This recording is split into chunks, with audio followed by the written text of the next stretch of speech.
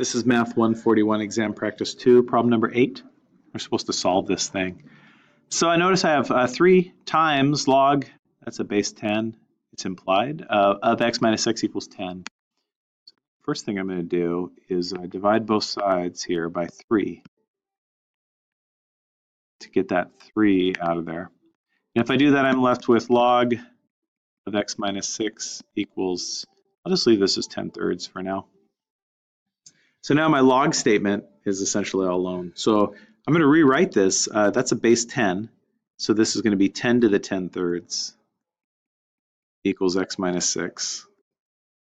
That's something I can do on my calculator.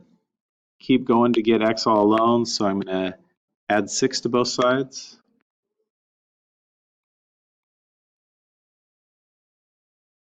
And I notice that what I end up with then is 6 plus 10 to the 10/3 equals x.